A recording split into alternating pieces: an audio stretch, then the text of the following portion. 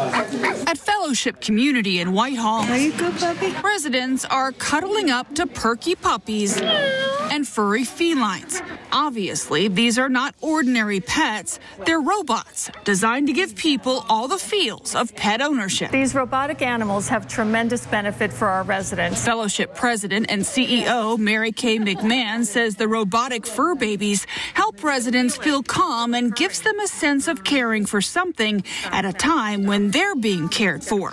She says they can also help spark memories in residents with dementia. You're a real doggy.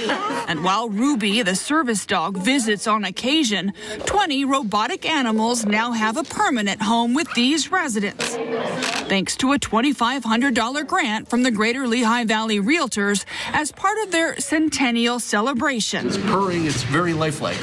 And that's the point.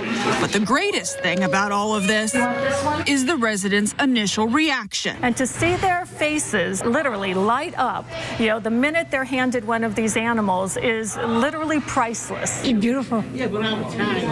I haven't had a dog in a long time. McMahon says she's sure that once the rest of the residents see the joy these cuddly creatures create, they will want one too.